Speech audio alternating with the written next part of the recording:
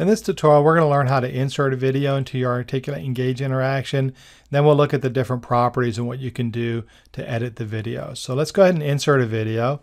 So you should be inside your interaction, and we're going to go over to the media panel. I'm just going to insert a video. Now you have three ways to insert video. One is you can insert video from file, and that'll just pull one of the videos that you have, which is what we'll do.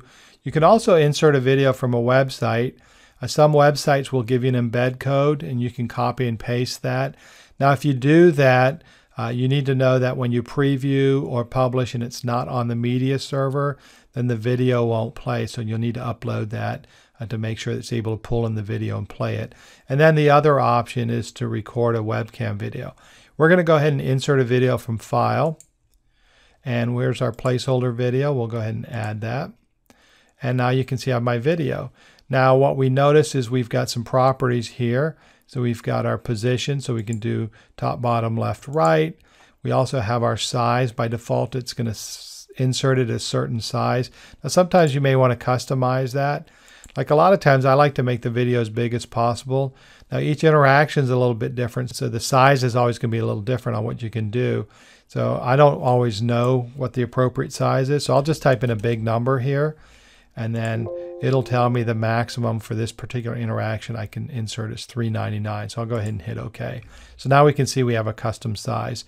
Now the other thing is when you insert a video, you have the option of having it auto start, which it does by default, or you can include a play bar and you can disable the auto start, and then that allows the user to start the video and watch it when they want to. Or let's move this here from right to left.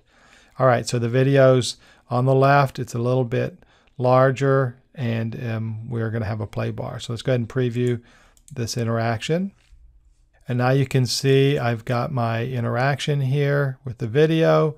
There's a play bar. It didn't auto start, so I'm going to hit play, and now it's going to auto start. What I like about the play bar is it also allows the user to jump to specific parts of the video. So sometimes if you have really long videos, it's a hassle to have to watch the entire video to just see something that you missed. So go ahead and close the preview.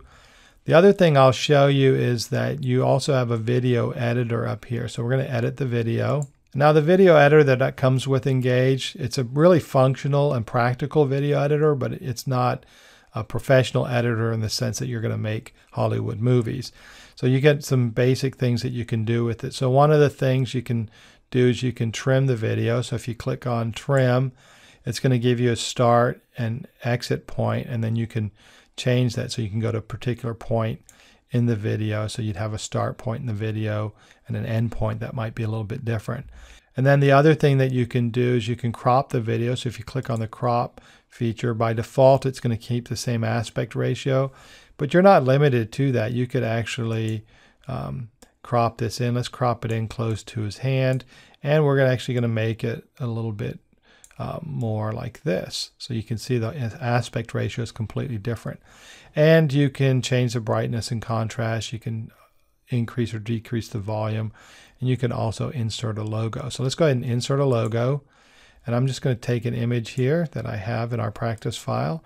And you can see I've got my logo, and I'm going to scale it down and put it right here in the corner. You can also change the transparency if you want to. So let's go ahead and hit save and close. And what should happen is the video is going to be processed. You can see the aspect ratio is different. So if we preview this, we're going to see the video is all scrunched up. We've got our logo on here, and we still have the play bar. So you can see the cropping worked. I'm going to go ahead and close the preview. Let's come back to the video editor. Let's say you show that to your client was not happy and they want everything to go back to the way it was. That's easy enough to do. Just hit reset video, and now you're back to your starting point, and then hit save and close. So working with video is really super easy. It's just a matter of inserting it and then figuring out what properties you want. Now it's just a matter of you building interactions. And again, if you have any questions, don't hesitate to jump into the community and ask. We'll always be there to help you out.